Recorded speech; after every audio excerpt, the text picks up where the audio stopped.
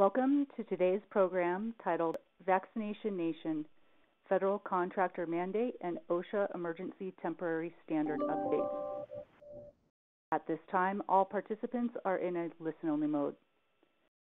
Those of you who are logged into the web presentation, you are encouraged to submit questions throughout the conference by typing them into the text box on your screen.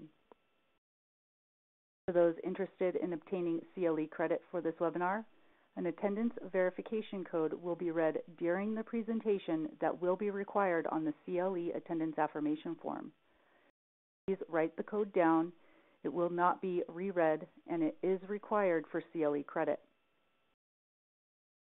Copies of the webinar recording and materials will be distributed to attendees in the days following the webinar. At this time, I would like to turn it over to Brent Clark. You may begin. Thank you very much. Welcome everyone to today's program. We have a lot of content to cover in a fairly short period of time. We're going to do our best. To do that. Just to give you a preview of today's presenters, I am very lucky to be joined by my two colleagues, Scott Hecker, who is, like myself, a member of the Workplace Safety and Environmental Group here at Seyfarth. We were very lucky to hire Scott away from the Department of Labor. Scott is a former attorney who represented OSHA for many years and has great insights into the agency and how it works, and we're lucky to have him now on the employer side. Scott is recently off of testimony before Congress with respect to vaccine mandates and the ETS. I'm also joined today by Kristen McGurn, one of my longtime partners out of the Boston office. Kristen is in our labor and employment group, and she is the co-chair of our healthcare practice group. And as you'll see, Kristen is going to bring her knowledge and expertise regarding the way COVID vaccine mandates and cover healthcare industries in light of last week's announcements. And finally, I'm Brent Clark. I'm going to start off the presentation. I am the co-chair of Seyfarth's Workplace Safety and Environmental Group internationally. And I will be starting off with a discussion about the ETS.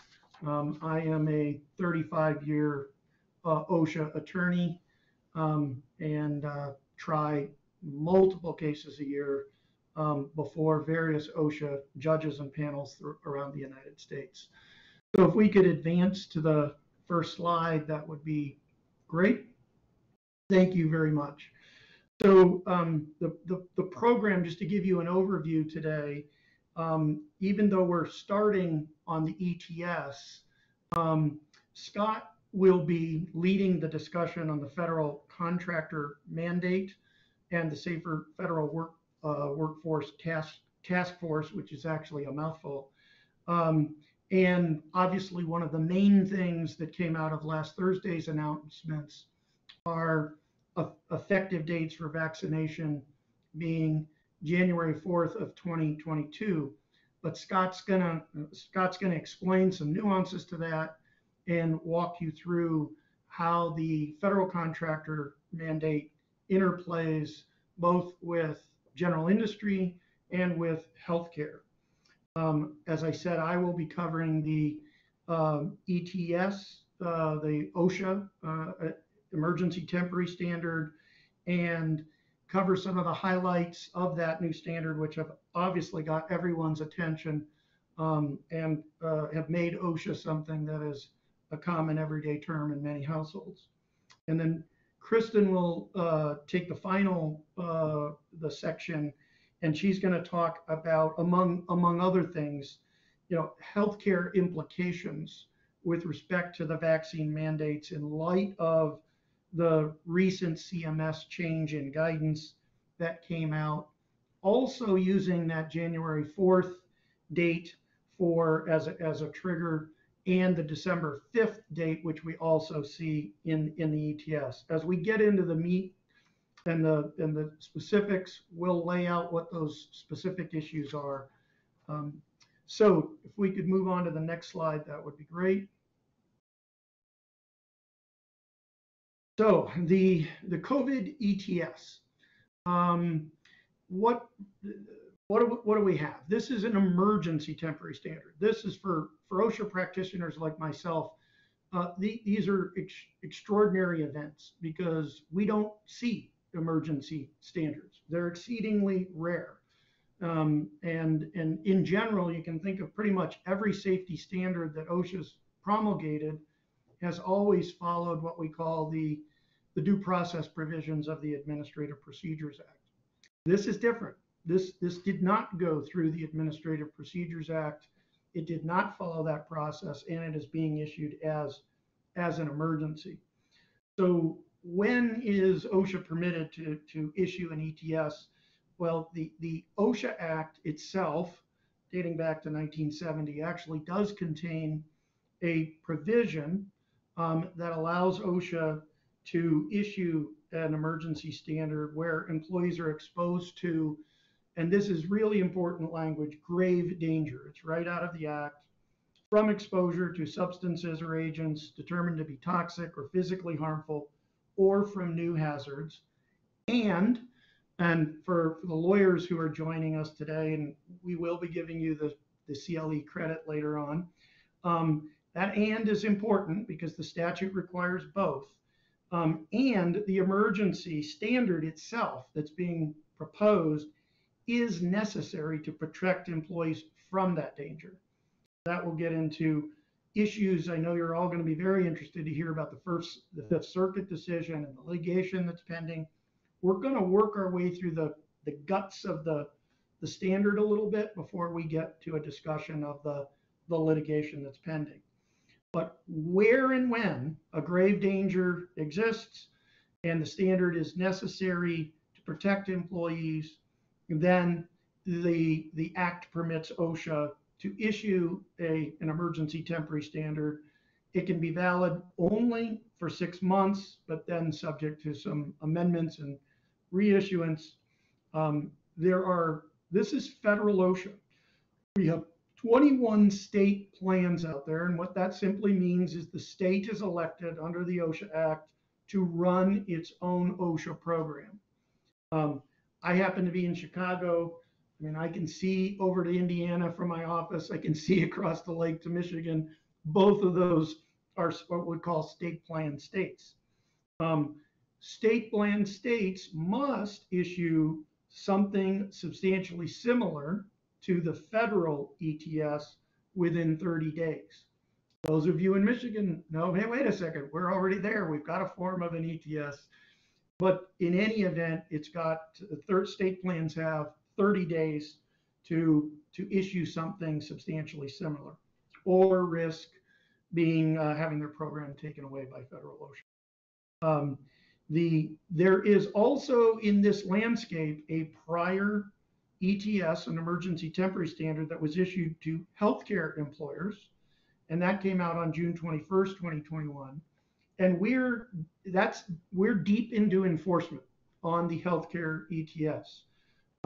Our group and our clients have been subject to multiple COVID inspections under that ETS.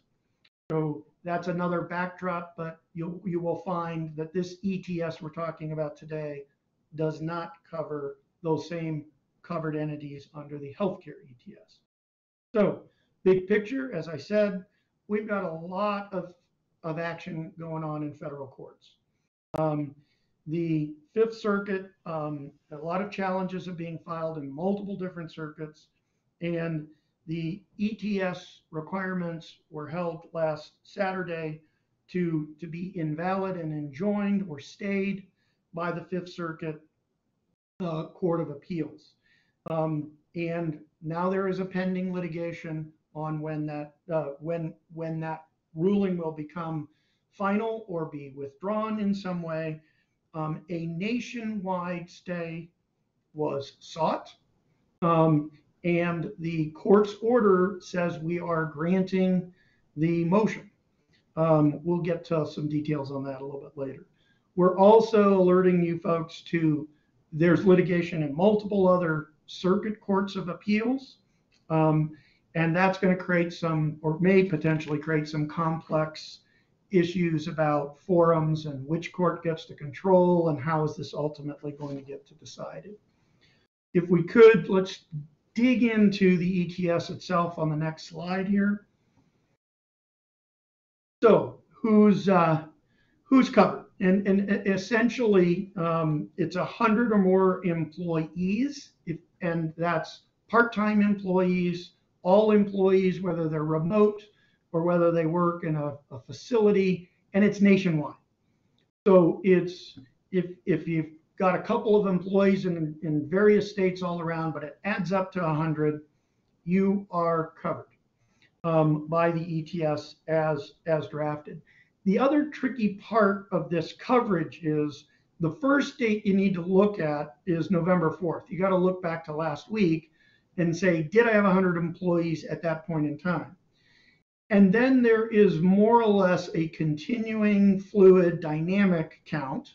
So let's say you weren't covered, but you peak over for maybe the holidays or because of a spike in business. You will then trigger compliance with the standard. So it's a somewhat dynamic analysis. Just want to highlight that for folks. So it's not a one-time, one-shot, make an evaluation. You've got to continue to evaluate it.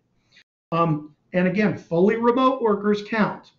The 100 trigger really doesn't have anything to do with whether they're exposed to COVID or potentially exposed to COVID in a workplace.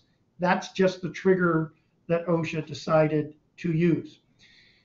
For employers out there, and we have many, that are part of what we call a multi-employer worksite. This is very familiar language to OSHA attorneys. Construction sites are the classic multi-employer worksite where we've got a general and we've got subcontractors of various kinds all working on a common project. The traditional employer contractor rules apply under the ETS, and by that I mean you count your own employees. You don't count the employees of contractors who are, if they're truly contractors, and that gets into another nuanced employment issue sometimes. But the quick and dirty is your employees, even on a multi-employer site, you don't have to accrete or add other employees from other contractors, no matter how closely you work together. What is not covered by the ETS is work sites that are covered by the federal contractor mandate that Scott's going to talk to you about. So if it's an either or, this is a binary choice. You don't have blended work sites under the ETS. I will also tell you some clients have tried to figure out ways to wiggle out of one of the, both. You can't wiggle out of both if you're over 100. One way or another, you're going to get caught by the vaccine, these vaccine mandates. They're intended to work in concert with each other. So if you've got somebody working on that project, I suggest you probably slow them down because we're not really likely to get there. The other thing that is not, the other entities that are not, and employers who are not covered by the OSHA ETS for general industry are the health care providers who are covered by the previous June healthcare only ETS. So again, those entities, if they're covered, it's all in and they're covered. Now, you could have locations that are covered by federal contractor. You could have a location that's covered solely by the OSHA ETS. And you could have if you're in the healthcare business or have an arm in the healthcare business, you could have another set of facilities covered by the healthcare ETS and mandate requirements. So it can be complicated. You need to look at coverage. You need to look at coverage by the actual operation at the facility. So let's talk about some of these dates if we could move to the next slide quickly. Okay, December 6th. I want to correct this, and Scott, nod your head. I think per the Federal Register, this is now agreed upon as December 6th. Are we right on that? Yeah, the 6th is the compliance date because I believe the 5th is a Sunday. Thank you. And so, sorry, pardon us for that, guys. We were all calculating based on 30 days, and then we had to look at the Federal Register, which really governs when these things are triggered. So what does this ETS really command? The big issue, of course, is vaccination. And so we're going to, the standard specifically says that an employer must support vaccination, and under subparagraph F, basically it means you have to mandate that all employees are vaccinated, and have a program in place by December 6th that says the employees are going to be vaccinated, but the final date for vaccination will be that January date. And there is an exception, which we will get to in a second, but the default in the standard, and this is very important for, especially for OSHA practitioners, the default is it's set up as a vaccine mandate. And then if you can meet an exception, you get out of it. What does that mean? Support for vaccination. The standard includes provisions to pay for the vaccines themselves, pay time for people to take off to get the vaccine if they have to leave your work site to become vaccinated. You have to pay sick leave for adverse reactions. At this point in time, I'm going to take a footnote for all of you. In addition to the ETS, OSHA published FAQs, frequently asked questions. You will find in the FAQs the answer to some of the subtle questions that I'm sure are coming to mind. Well, what kind of sick leave? How can I stagger that? What is important? I'll give you a preview. The FAQs are going to tell you you have to have reasonable expenses for adverse reactions. But you're going to want to get into all of those issues, and obviously our team here at Seyfarth can help you with all of these nuances if you need it. One of the key elements of the standard is maintaining a vaccine roster. One of the tricks to the vaccine roster is it's not just someone who is vaccinated. You must keep a roster of all employees and identify them as one or the other. So don't be misled in thinking, oh, I just need to keep a roster of the vaccinated employees. And these documents will need to be produced to OSHA in some rather short timeframes, unfortunately, given the standard as it's drafted.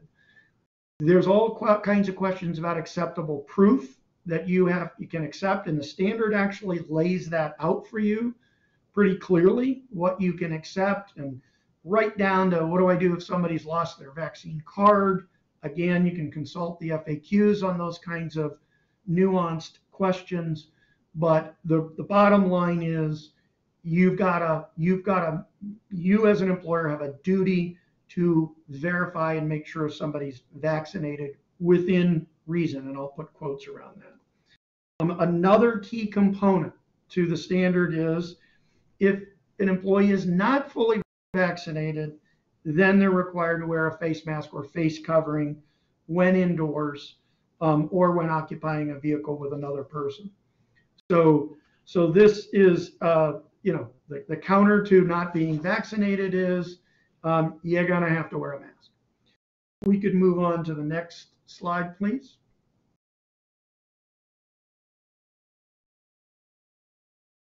Thank you wait a second. I think, is that a dupe? Or did we go? Yeah, if we could, I'll just run through these. No, that's the same slide, isn't it, Scott? I think it is. I think it's a second set of the December 6th requirements. Yeah. So, yeah, I think if we could advance to the next slide, I think I've covered all the content on this one. All right, here we go. So part of that verification process here is, and remember the January 4th date for sort of the completion of the vaccine shots. So for Pfizer and Moderna, the second shot, the second dose of those would need to be administered on January 4th. As most of you know, the J&J is a single dose vaccine. So you technically, an employee could be vaccinated with J&J on January 4th and still meet the requirements of the standard. Now, those of you who understand how all this work will go, but a person's not fully vaccinated on January 4th if they've just gotten their last shot on a 2-dose or their only shot on J&J. And you're right. You're absolutely right. But the way the standard is set up is January 4th is your date to get that final shot, whichever dose it may be. And then, of course, we know by CDC guidelines, 14 days later is when you would be considered fully vaccinated. So there's a definitional issue in there. OSHA understands what it's doing, but that's why that January 4th date is in there. So what do you do if you've got unvaccinated employees under the standard? This is where the testing requirement comes in.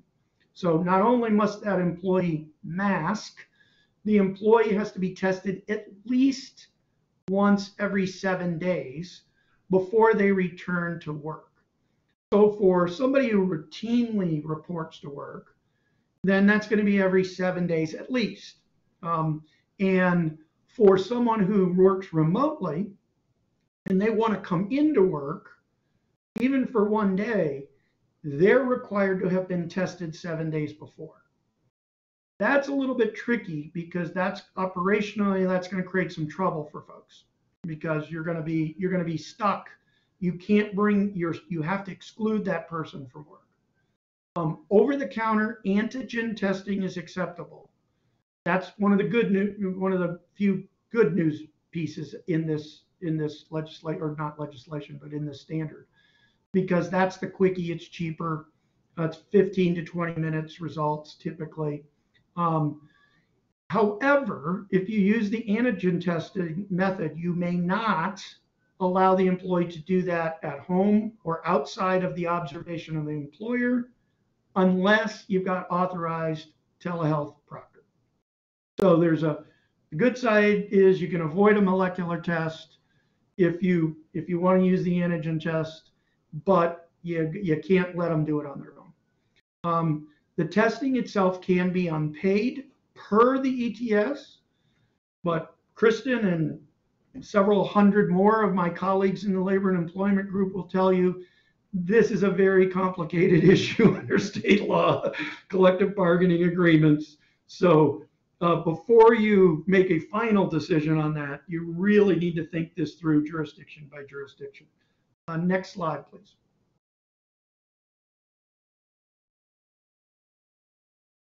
All right, so what happened last weekend?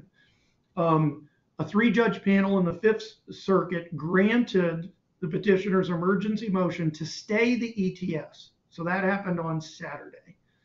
The panel, in its remarkably brief order, all of a couple of sentences, managed to send a major signal. Because what the words they used is, the panel noted there are grave statutory and constitutional issues with the ETS. Those of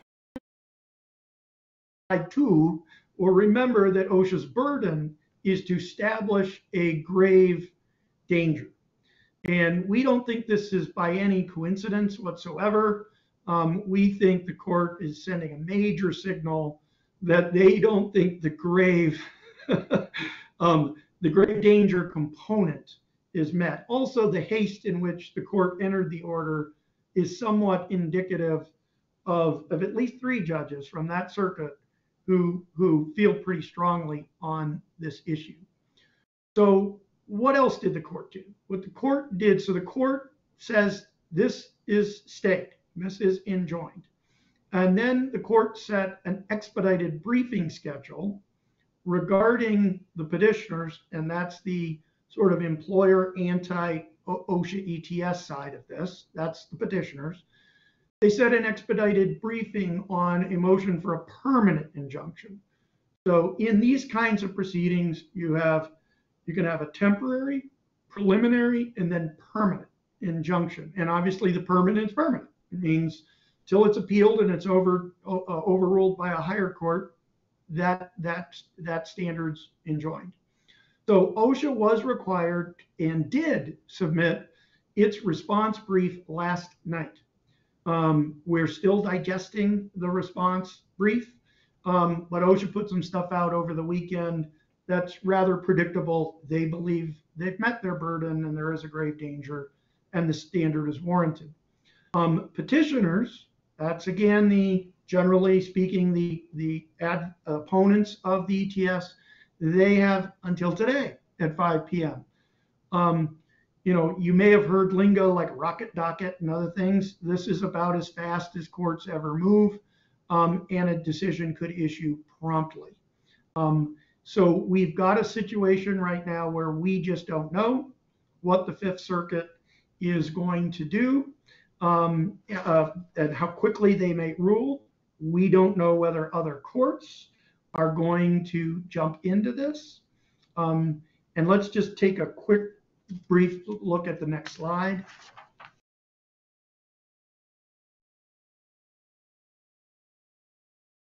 And so I'm going to leave you with one final complex legal issue here.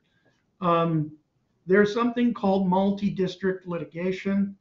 One of the things that could happen is the Department of Justice has already filed to try to get this to be spindled so that it goes into a lottery system, and the case is then decided by whatever circuit court draws the number.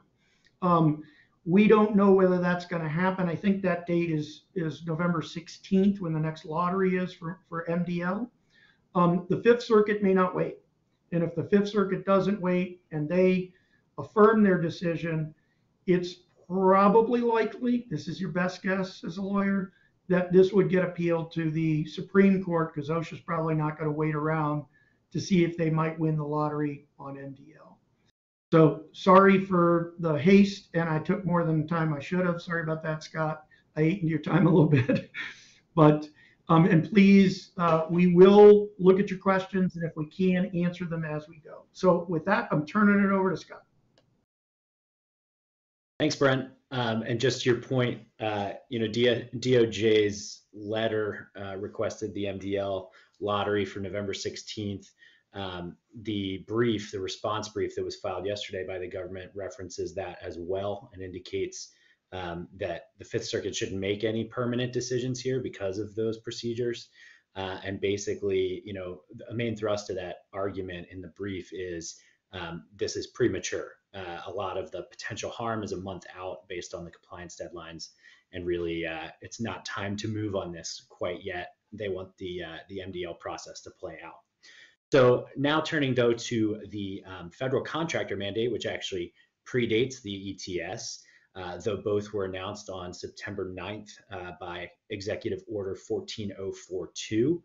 The contractor mandate directed, or 14042 directed the Seyfarth Federal Workforce Task Force to come up with COVID-19 workplace safety protocols that would need to be followed by federal contractors, covered federal contractors. And I don't believe that the word vaccine or vaccination was actually in that executive order, but I think everyone immediately interpreted it to mean that that's what would happen, especially because Executive Order 14043 mandated vaccines for federal employees. So here we just have an extension to federal contractors. The FAR Council was also then, the Federal Acquisition Regulatory Council was then also directed to issue guidance and a clause for incorporation into covered contracts by October 8th. Interestingly, for the first time potentially in history, and I say that as someone who came from the 12 years of government service, they actually issued it a week early on October 1st. I happened to be in the car driving to Asheville, North Carolina, so that was fun to deal with at the time, to the unanticipated early release.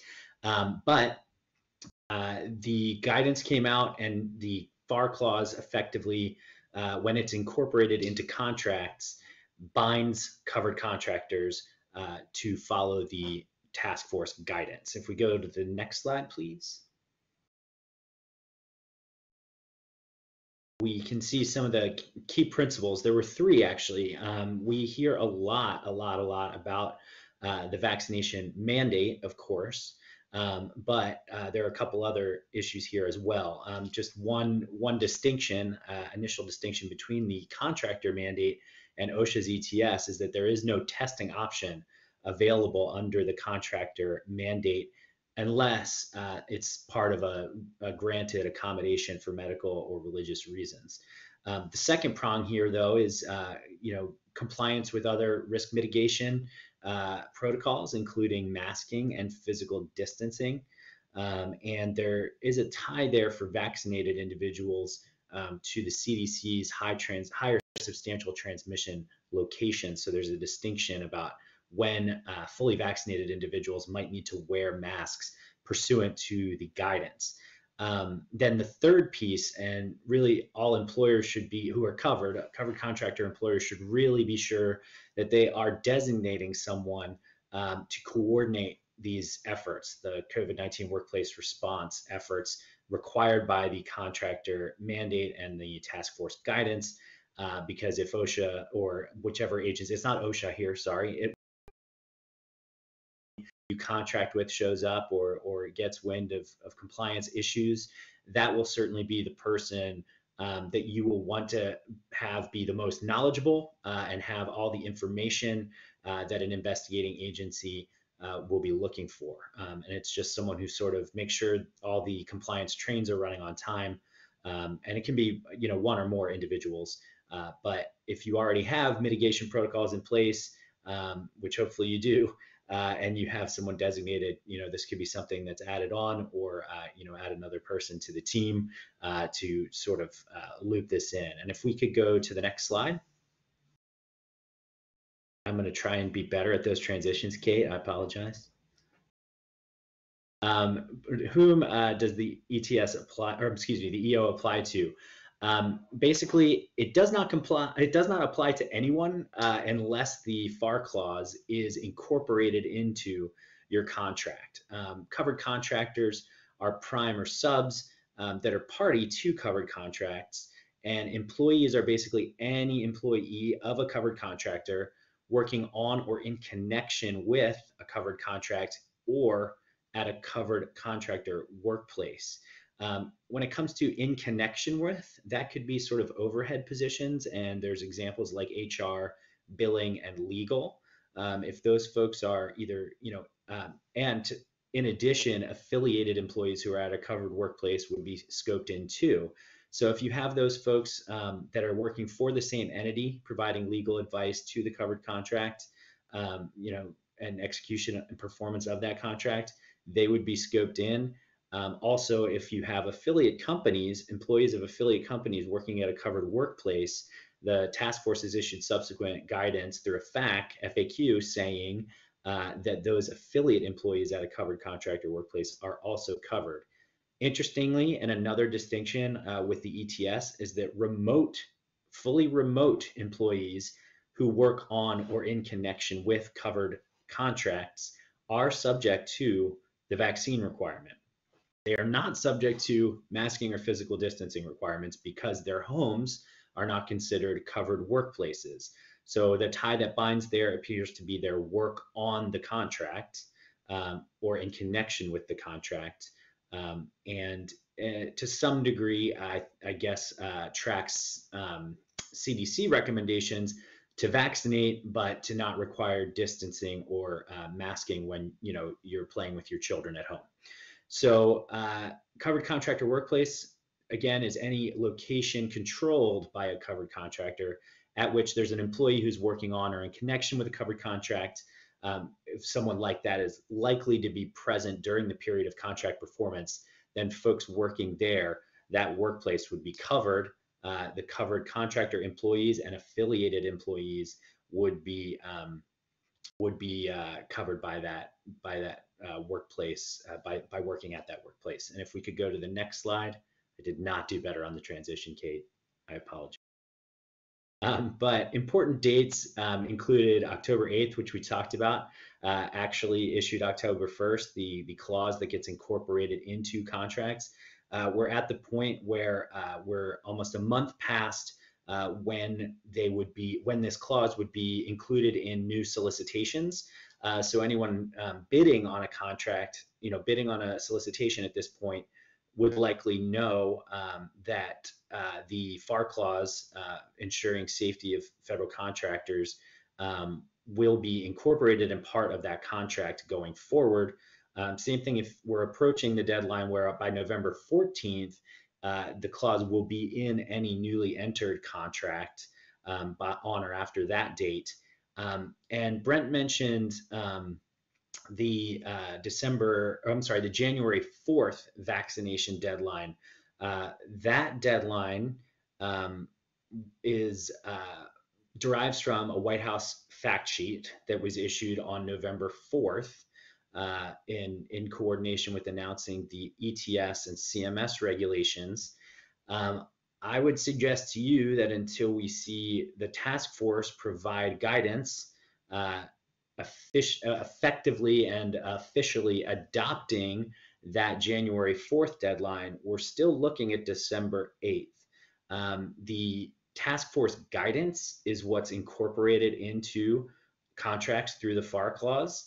And if that is not part of the task force guidance, that July 4th, get your final dose of whatever your vaccination chosen course is, then I think December 8th is still official. Now, hopefully, and if we could move to the next slide, hopefully that will be addressed. I'm not sure what the drag is from November 4th to now, November 9th, but hopefully we'll see that soon. Contractors must review and approve acceptable documents. These are listed in the guidance, each of these documents.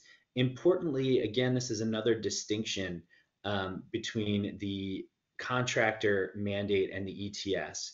When it comes to record keeping under the mandate, the federal contractor mandate, it says show or provide this documentation.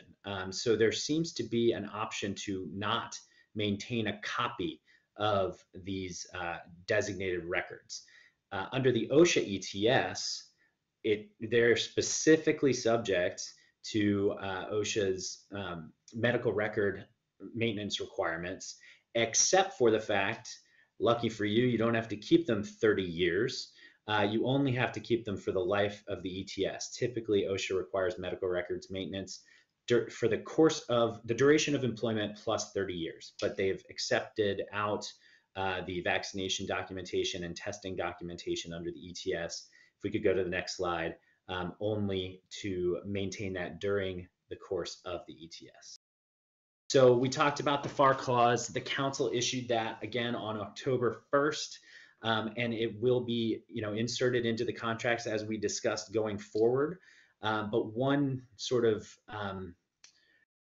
quirk of the council's approach here was to basically give discretion to agencies, each individual agency, about how to incorporate the clause and basically into what documents to incorporate the clause.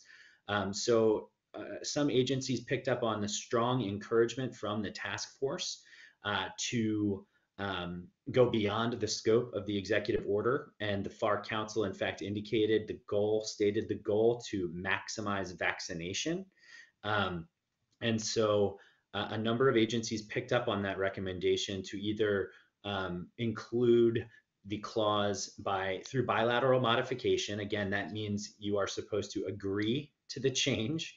How bilateral it actually is, I think in practice we've seen some heavy-handedness from some of the agencies, and also sort of wide nets cast without a whole lot of guidance in an effort to basically hope that employers won't do too much question asking, and we'll accept this and get it incorporated as broadly as possible.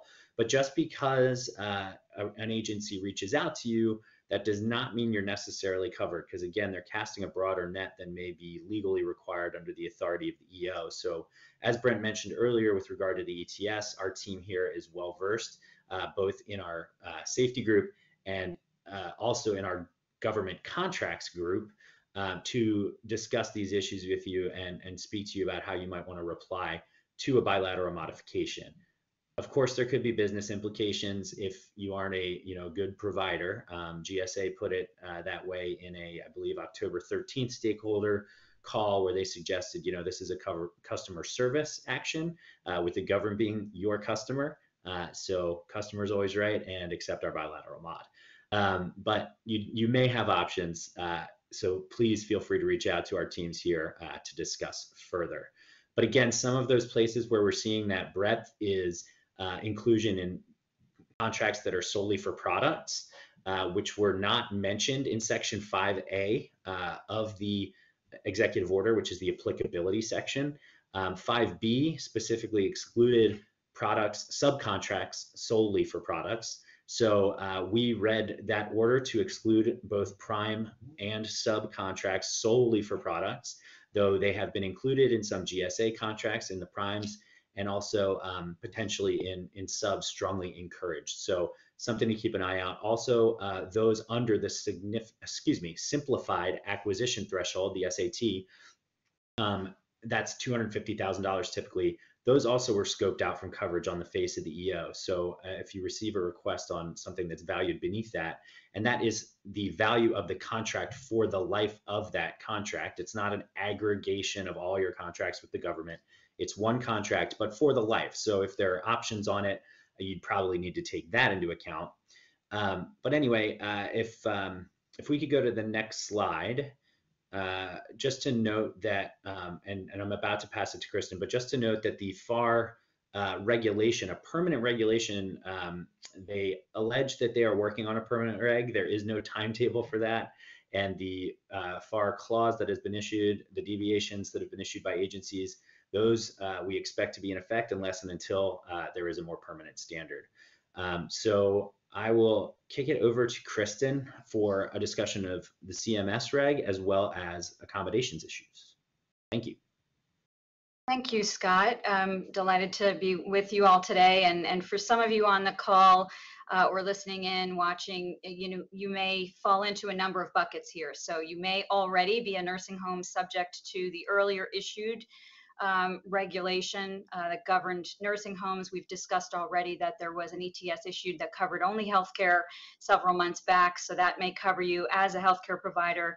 You may also have federal contracts that require you to pay attention to the executive order that Scott just went through, but also in an effort to cover the landscape more broadly in healthcare and ensure that more people working in the healthcare field receive the vaccine, this CMS issued regulations on November 4th, like the ETS, sort of akin to the federal contractor mandate, but emergency regulations that require additional facilities to get their employees vaccinated, starting by having a policy in place by December 5th and ensuring that folks are fully vaccinated by that date that Scott mentioned, January 4th.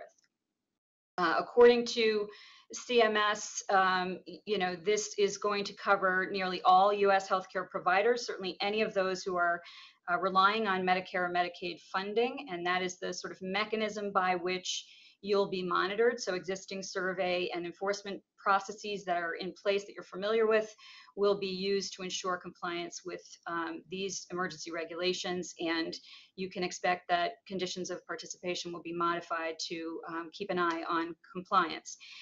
This means that all eligible staff working in healthcare facilities of all stripes and colors have to be fully vaccinated by that magic date prior to providing care or giving services within the healthcare employer setting. So CMS takes the position that this requirement at a federal level preempts any contrary state law, and obviously is focused on the industry in which these workers are working and their access to medically vulnerable people and the visitors who visit them in the hospitals, and are really looking to ensure that all staff interacting with one another or with patients or residents in care facilities or clients, PACE program participants for the elderly, all of those folks, whether they're an administrator or a volunteer or someone actually patient facing, will receive a vaccine.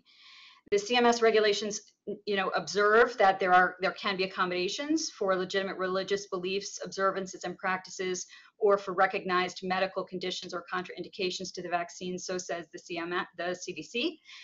But there is no testing alternative as an out from getting the vaccine. So those accommodations will be drawn, in a small circle. The CMS regulations also require, as Brent got into, reasonable time and paid leave to both receive the vaccine and recover from side effects, just like the ETS that we previously discussed.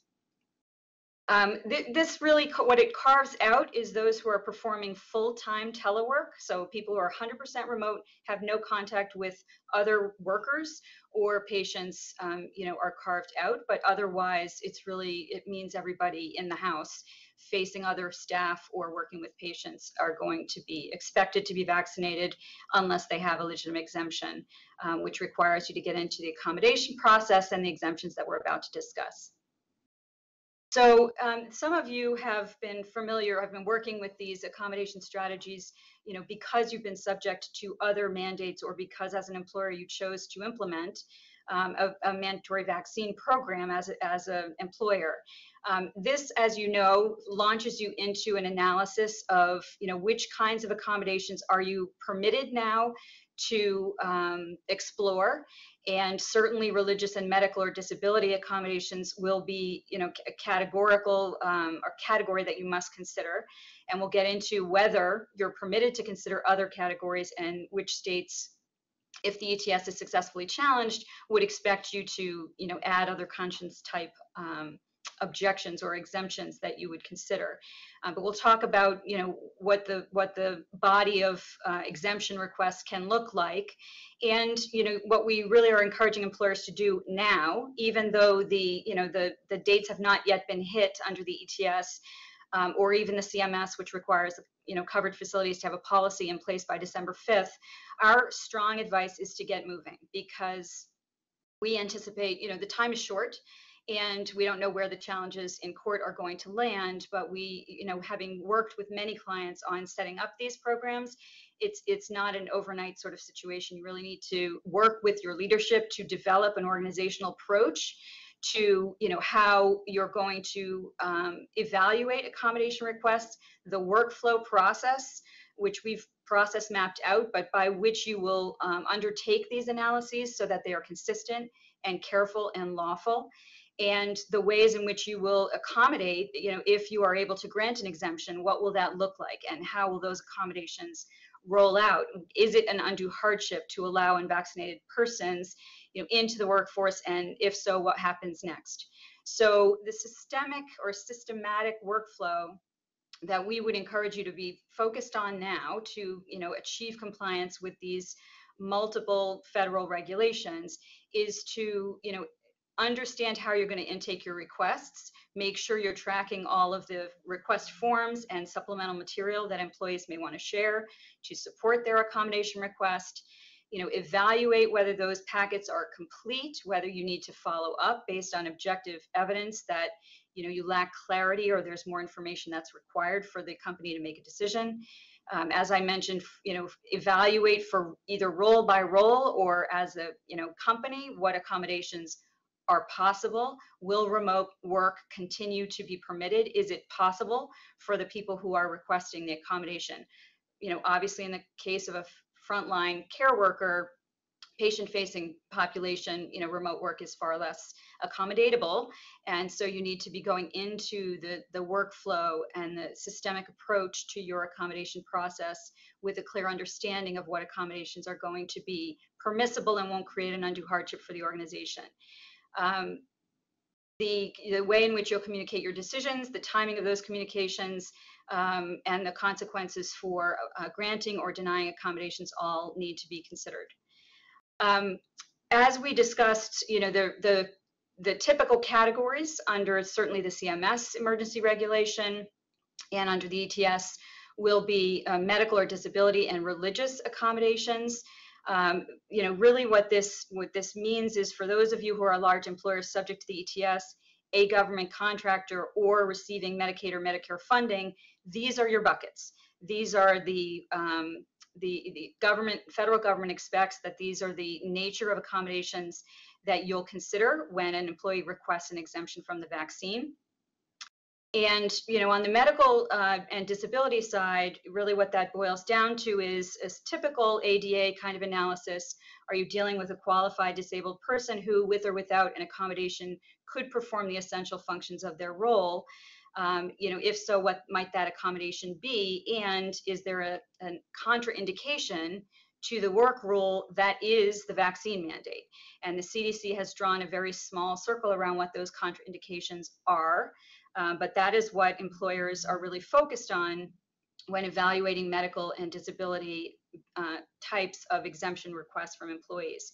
CDC is very focused on severe allergic reactions to components within the vaccines, and the vaccines have different components. So one might be allergic to a particular vaccine, let's say J&J, but not the mRNA vaccine. So there is some interactive process that is built up around evaluating the nature of those exemption requests. The CDC also, has taken a position on autoimmune diseases and whether certain people with certain types of autoimmune diseases should take or not take the vaccine, emphasizing, as you likely have read, their view that getting the vaccine is in most cases indicated. And that is also true for pregnant women, people who are breastfeeding, or those trying to conceive. And that CDC guidance changed really midstream just a little while ago, whereas CDC had previously said, of course, work with your doctor, but pregnant people were advised earlier on more frequently to avoid the vaccine. Now the CDC has come out strongly in favor of pregnant people also and breastfeeding people to getting the vaccine. So there are limited categories that the CDC would advise employers to explore when evaluating medical and disability related exemptions. And then on the religious side, a different standard altogether. So the standard for evaluating whether a particular accommodation, like allowing unvaccinated people into the workplace, would pose an undue hardship on the organization is a smaller burden on the Title VII side of the house. So the ADA has a higher legal threshold for employers to establish undue hardship. The burden is smaller on the religious accommodation side. But what we mean when we say accommodating a religious exemption request is an employee who has both a sincerely held and religious belief or practice or observance that conflicts with getting the vaccination. And this covers more than just the traditional religions that you've heard about, but also unfamiliar, not well populated, moral and ethical sort of personal beliefs in some contexts where it is established that they are both sincerely held and adhered to consistently and otherwise meet the requirements or criteria set for employers to comply with Title VII in this context. Here, employers also need to explore whether it's an undue hardship to accommodate an unvaccinated person in the workforce who has requested a religious exemption.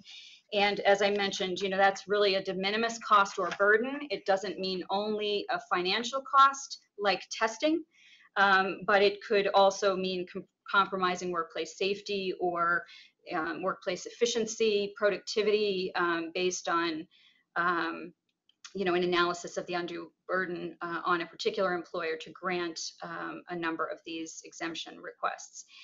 So this also requires, this notion of undue hardship requires employers to look at whether a direct threat is posed, risking substantial harm to the health and safety of coworkers in the workplace.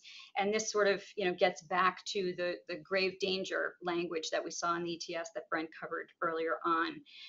When exploring whether a particular employee would pose a direct threat in the workplace, employers are encouraged to think about the duration of that risk, the nature and severity of its harm, the likelihood that that harm will actually occur, and then the imminence of that potential harm. So again, all of this kind of coalescing around that notion of whether there's a grave danger, allowing a particular exemption request to be granted. The paths for consideration in adopting an organizational accommodation process, really require employers to think at the outset about, how much latitude they're going to be able to grant in this accommodation process, whether they, how they will evaluate the support provided by people seeking exemption requests, and the nature of their scrutiny of those requests, the conduct of their interactive process, which really should be, open-ended, inquisitive, trying better to understand the medical condition or religious need that causes an employee to request an exemption. We strongly recommend that you work with HR professionals on this. They're very well equipped to have navigated the ADA interactive process previously in other leave contexts or accommodating other disability conditions. And likewise, some may have had some experience evaluating religious requests relating to holidays or, work attire or breaks from work, those sorts of things, but leverage the expertise that you have in-house and get the expertise that you need through your Office of General Counsel or other legal counsel as you construct your project and program and as you roll it out and consider these requests one by one. They really do need to be considered one by one. The evaluation of undue hardship really should be considered on an individualized basis as well, and may relate integrally to where these people work, what they do, what their role is, and with whom they're coming into contact. You also want to be thinking about, preparing for the consequences of accommodating folks who may need an exemption request granted, and those accommodations can include things like masking, social distancing, frequent testing, which we've talked about a bit in the context of the ETS, safe environment within the workplace or continued remote work in certain contexts, modified shifts, reassignments to other roles.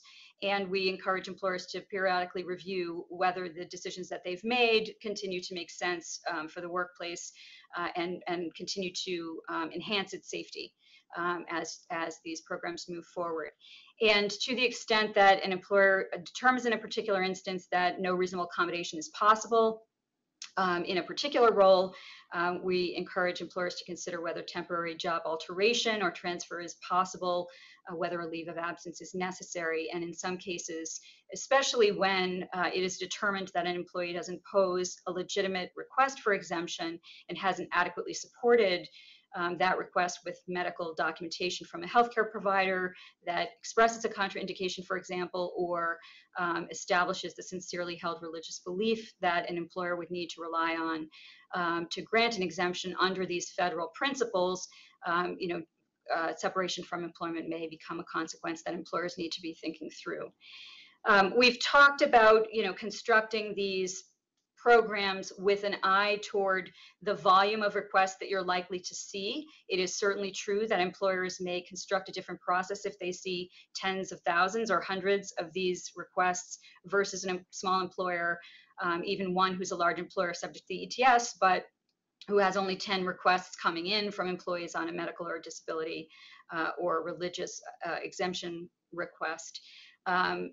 Volume will matter in terms of the structure of the program that you roll out, but the need for interactive engagement with employees on these issues won't change. The company mission or ethos will also govern how you roll out a program of this sort, how you accommodate these requests. And so an employer working in healthcare might adopt principles for accommodation differently than an employer who's in a different industry.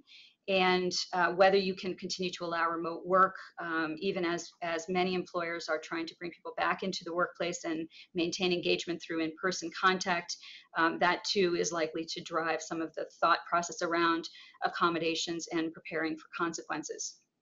The other, it's worth noting that we are well aware that in many industries that are now subject to these vaccine mandates, they are struggling with staffing concerns, and that's sort of on both sides. People are concerned about issuing a mandate that might be unpopular and cause people to up and resign as a result of the employer asking them to be vaccinated. We're also concerned on the flip side, though, about folks who may or industries where, including in healthcare, where you might find that there are productivity concerns that warrant or justify an employer's vigorous enforcement of these federal mandates, and because there's concern that the spreading of the virus within the workplace could lead to productivity challenges when people need to be sent home sick and quarantine and so forth. The EEOC has issued recent guidance relating to how to navigate the thorny, tricky religious accommodation process, and that guidance was just updated several weeks ago, but makes clear that credibility of employees submitting such requests and acting in a manner consistent with their professed beliefs are factors that can be considered when evaluating religious accommodation requests. And it also discusses the nature of undue hardship, incorporating concepts of workplace safety, diminished efficiency, and the need for others in the workplace, vaccinated folks in the workplace carrying the burden for unvaccinated workers in the workplace. So as we commended to you the FAQs under the ETS, we would commend to you the EEOC guidance, which recently has been updated in this area to, as you consider your accommodation process on both the medical and religious side. Before we end, I want to read the CLE, which is 7SS, as in Seyfarth SS 7388. That's SS 7388. And just note for y'all that there are 6 states now in which legislation has been passed, sort of challenging the right of an employer to discriminate against or ask about or mandate vaccination. So as we are watching the Fifth Circuit and watching the ETS challenges unfold, we are aware that there may be a point at which state law, it becomes an issue for employers as they're trying to navigate these federal standards. But for now, we advise you to get moving and reach out to your Seyfarth attorney if you need help in constructing an accommodation program that will comply with the particulars that you as an employer need to hit for compliance purposes. And with that, we'll close. We see there are lots of questions. We'll attempt to answer those following the program, but we appreciate your participation very much and look forward to seeing you on the next Seyfarth webinar. Thanks very much. This concludes Thanks, Kristen. today's webinar. Thank you for attending.